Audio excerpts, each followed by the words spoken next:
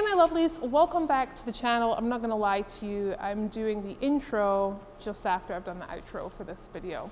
But I'm pretty sure by the end of this video, you're gonna be pretty stoked about seeing what I'm looking at right now. And by the way, we have been doing a lot of work around the shop and I've become obsessed with these towels. I have a friend, Casey, who has just started working at Grip Clean, and he sent me some of the stuff and said that I would love it, and he was absolutely right. So I'm gonna be upping on some of these. I have no idea what they cost, but yes, we need more for the shop for sure. Now, we've been doing a lot this week, so let's catch you up. All right, so we just got back from that evaluation. What we're gonna do now is we're actually going to take the tub into the shop. I've just taken Nessie out. We've kind of cleared a space for that tub to get in here so that we can work on it in the cooler weather here. It is very hot outside. It's currently what we're doing.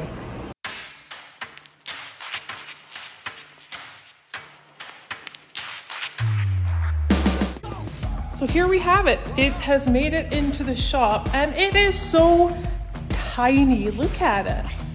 It's so minuscule. I'm not used to having such little things in the shop. But remember, we're wanting the wheelbase close to Mischiefmaker as possible. So we are gonna be stretching it. So what we have to do is just take off the Wrangler and all these sort of bits and bobs and all these nuts and bolts. We're gonna strip all of that. So let's get to tearing this thing apart.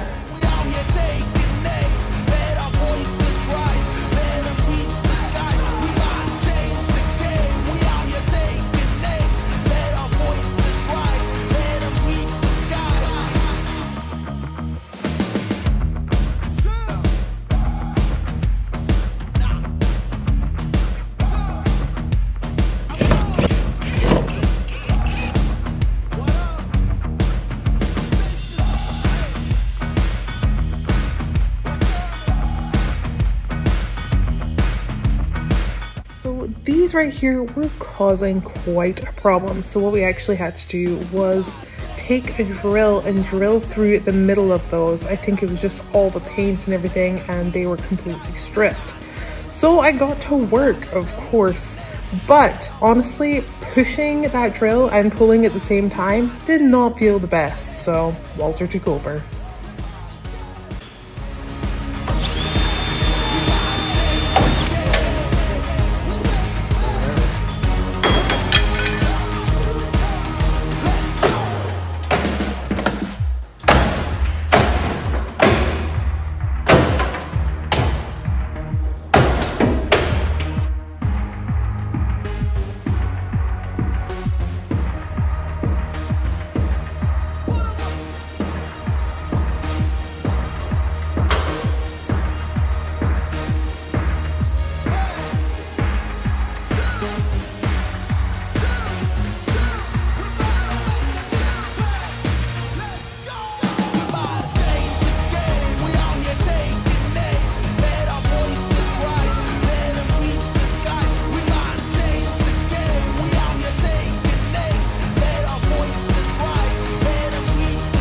Okay, we have made it to elite powder coating and sandblasting here in St. George, and we've done everything that we've needed to do, and now it's just time to unload and get this thing in there.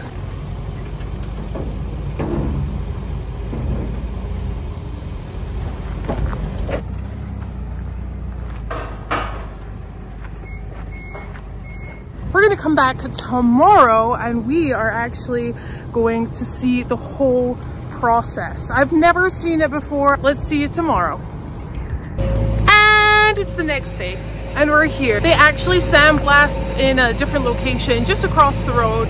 So it is set up right in here. We're gonna go over, we're gonna film a little bit of it and just kind of see and watch the process.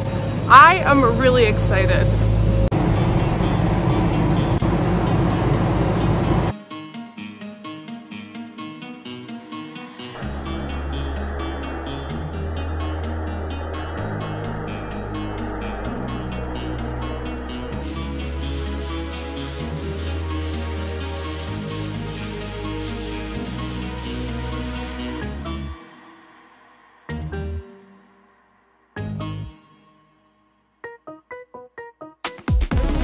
That was honestly so mesmerizing to watch. I could have just stayed there all day and watched him do that.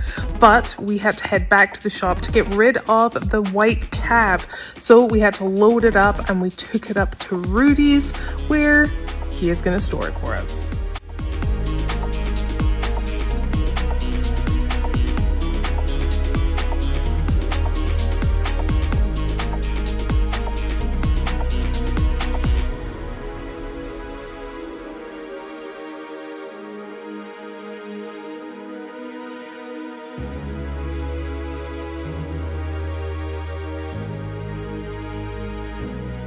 All right, we have an awesome delivery that has just come, which is going to make this next project so much easier for us. No, it's not another lift, but it is a rotisserie. We're gonna be able to sit that chassis on there. We're gonna be able to turn it over and do pretty much everything on every angle. So I'm really, really excited about this. Let's go see where it is.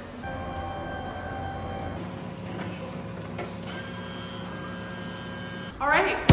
Here it is. It is very intimidating, but I can't wait to rip this box open. We have to put this together before picking the tub up and the chassis up. So we have our work cut out for us today, but I think we got it.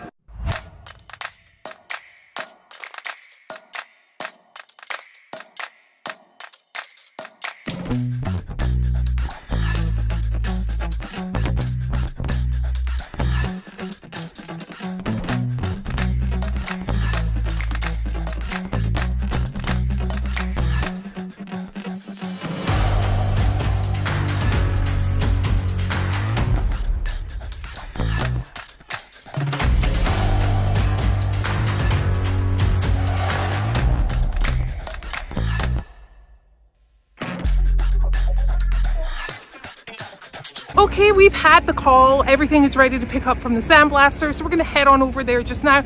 The dog is loaded up. We're getting loaded up. The trailer is loaded up. Time to go pick it up and see just how beautiful this whole thing looks.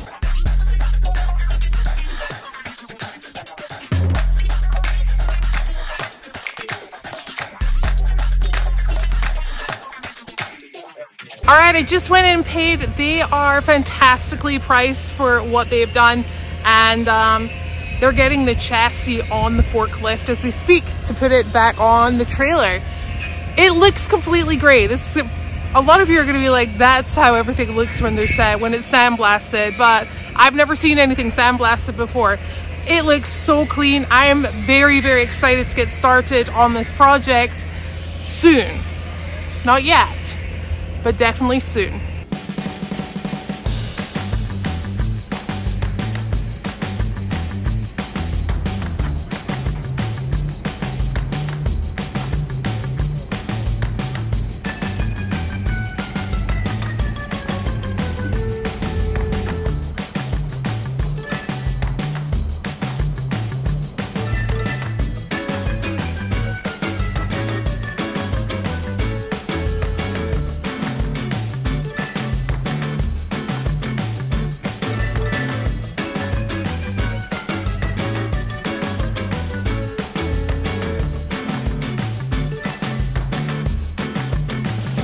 All right, so you guys can tell that we have had a pretty busy week so far, and it does not stop there. We now have to get Mischiefmaker back into the lift position and on the lift because I'm finally going to address the problem in the front. Immediately see the problem. Look at that, a gaping hole. Oh. Hello, peekaboo, I see you.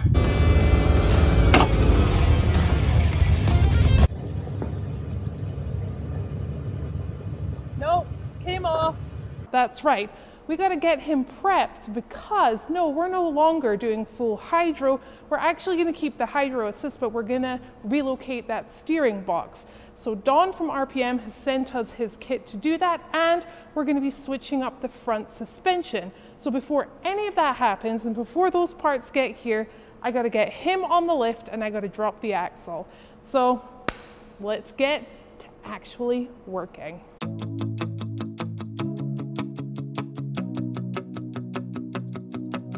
Now I know why you're wondering, why on earth don't you just drive the Jeep into the space? Well, our battery is dead and our charger has no charge. So we were pushing a 7,200 pound Jeep back into that space, and it took some time.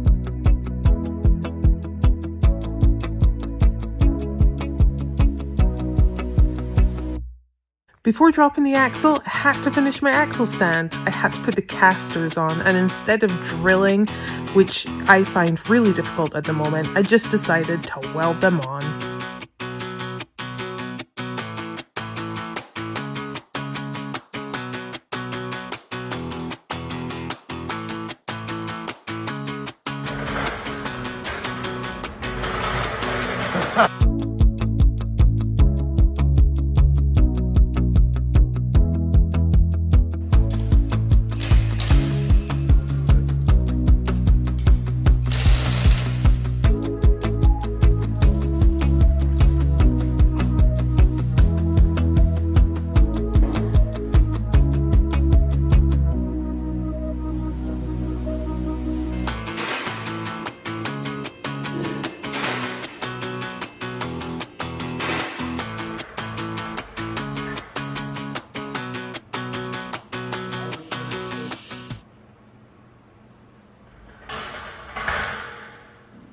You've seen me working on the axle stand, and the reason being is because I actually set this up very quickly, very roughly, for a Super Duty axle, not Mischiefmaker's one. So when I roll it underneath, I'm not going to be able to get any bolts out. Like, it's in the way of absolutely everything. So I've had to take the brackets off where the tube sits on and put it on the inside instead of the outside.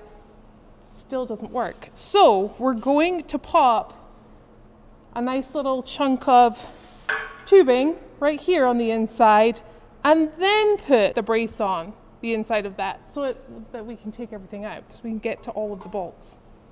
There's always something, but it's so much fun being back in the shop, actually wrenching, actually working, and welding, so I have no complaints.